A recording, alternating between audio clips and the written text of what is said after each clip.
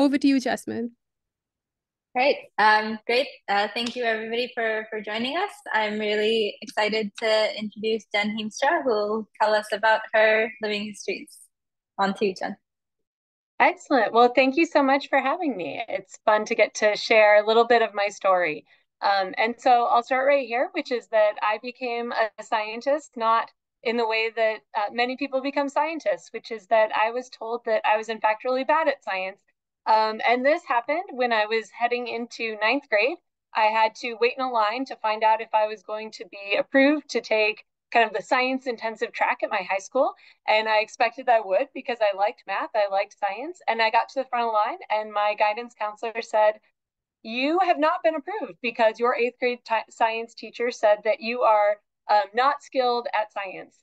And that was a huge blow to me, but I thought, well, then let's find something else to do. So I took keyboarding, typing class. They called it keyboarding back then, which now in my job with how much typing I do was surprisingly useful. But at the same time, I needed something to do after school. I didn't really want to go home after school.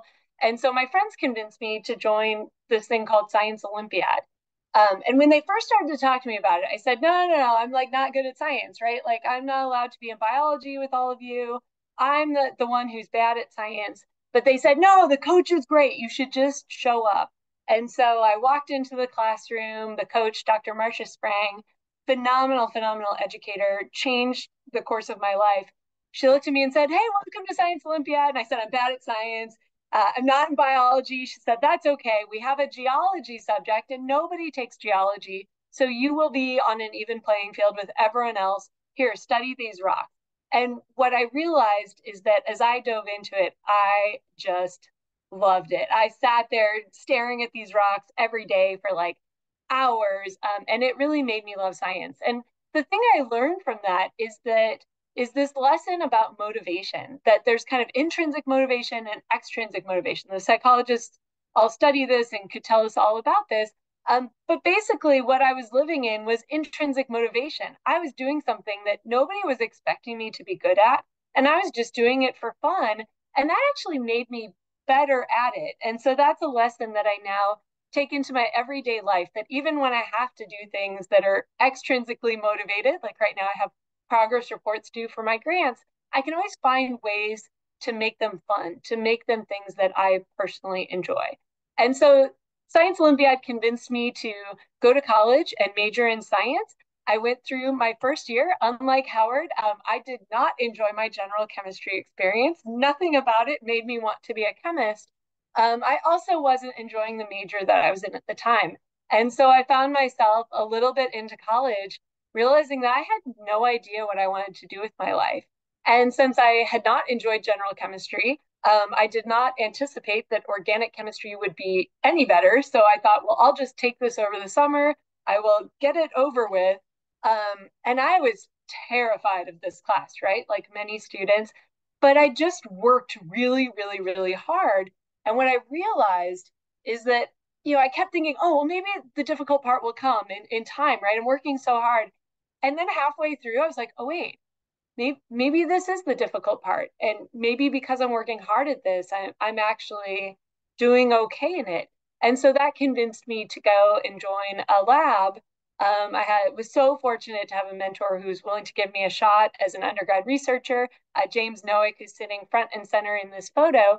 And I realized I love building, and I love building with molecules. And it was that experience that just lit a fire in me for this field of supermolecular chemistry, which is basically building with Lego bricks, but where those Lego bricks are molecules.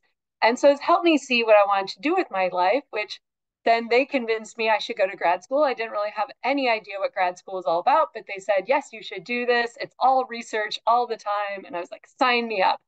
So I went to, sorry, I forgot the lesson I learned from this.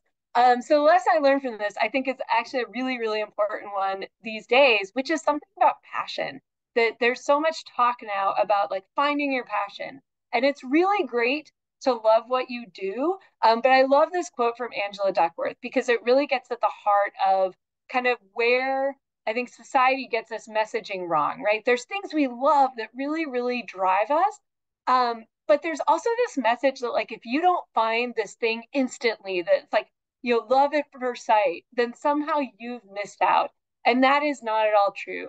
That really your passion, as Adam Grant says, passion is a consequence of effort, not just a cause. And so if you're wondering like, what am I passionate about? What am I going to do in my career?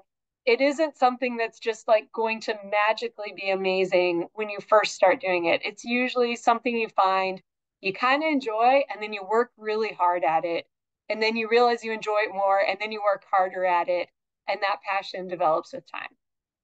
All right. I went to grad school, went to University of Illinois, which is very close to where I am now. I was actually just visiting there this morning. And that was an amazing experience. It was like research all the time until my life kind of fell apart. In my last year of grad school, I lost my dad. And then when I flew home for his funeral, I found out that my best friend had cancer. And so it was a really, really tough year. And then things got worse in that our family had kind of expected that once I graduated, my family, my spouse's family was like, okay, now it's time to start a family and stay home and have kids. And I never had really wanted exactly that path. I wanted kids, but I also wanted a career. Um, but then something happened and we couldn't really necessarily have kids at that time. And that was just such a really, really trying time in my life. All of these things that I had worked so hard for, it felt like, what am I doing now? What should I be doing with my life? But the thing that really got me through is that I had a fantastic mentor. This is my PhD advisor, Jeff Moore, and he just stood by me through all of that, gave me great advice, supported me, encouraged me, and it really taught me that great mentors are everything, and great mentors are mentors for life. And if you're out there in academia, if someone doesn't care about you as a person, then they don't deserve your effort. They don't deserve to have you working in their group. And so I was so fortunate that I had this great mentor. And so Jeff convinced me to at least try for a postdoc then of like, hey, maybe you can have this academic dream. The interesting thing that happened is that a week after moving to Boston for a postdoc, we found out that against kind of what felt like all odds, we're actually going to have a baby.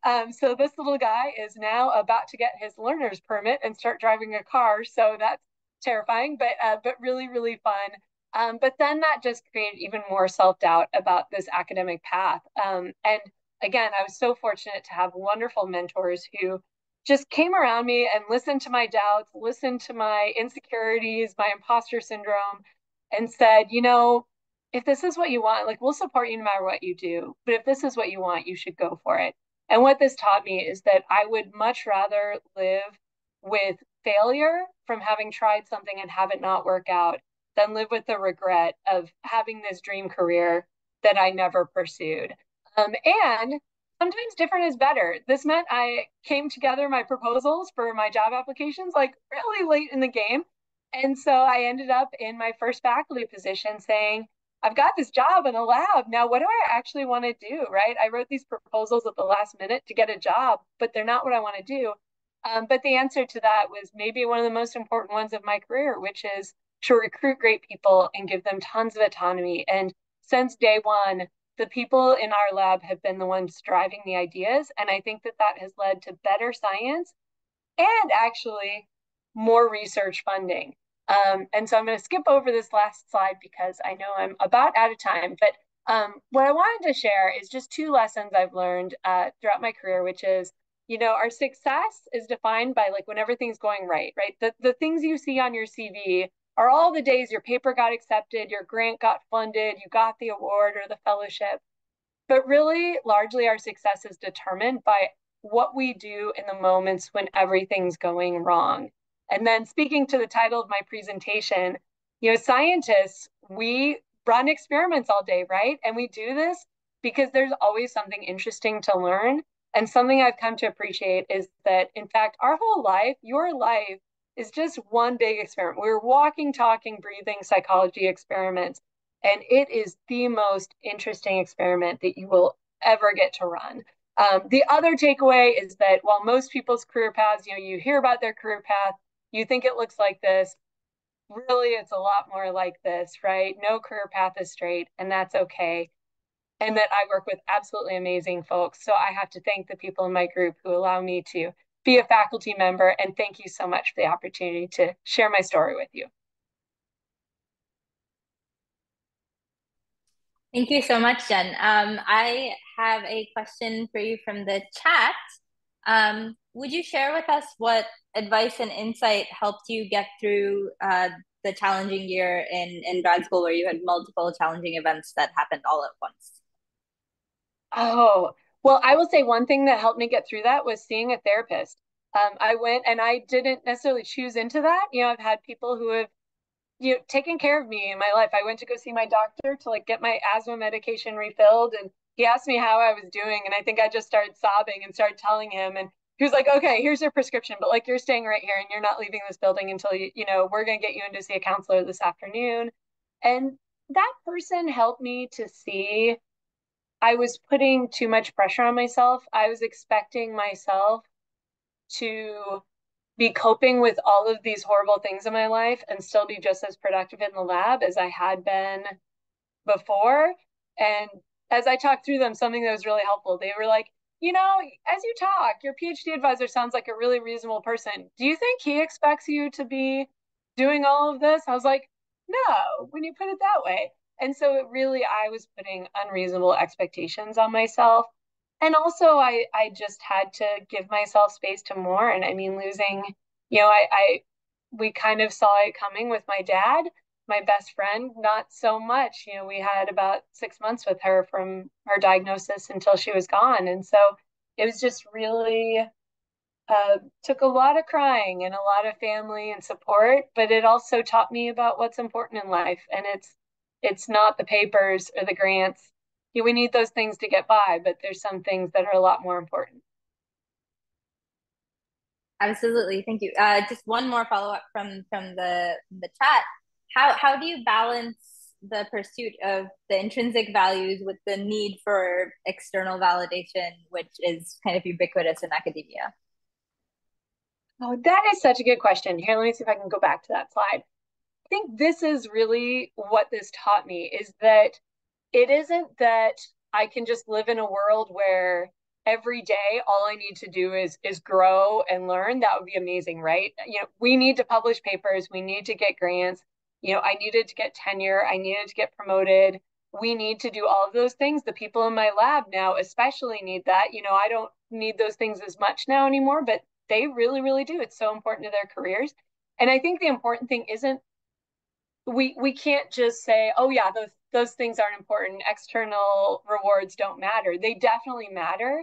But the thing I've learned is that if we can motivate ourselves from the intrinsic side, it actually makes us more likely to get those extrinsic achievements and to do it in a way that we don't burn out.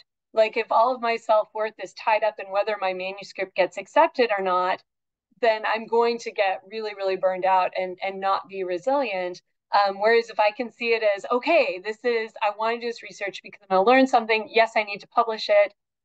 When it gets kicked back by the reviewers, it's like, all right, challenge accepted. Let's see if we can, fix these things and get this back in. So the more we can drive from our intrinsic motivations, it allows us to do better on the things that we need to do and to stay a lot healthier as we do that too. It allows us to feel a lot more in control of the situation.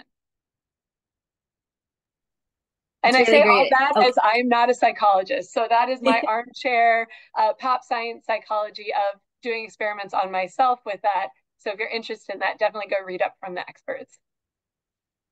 fantastic advice.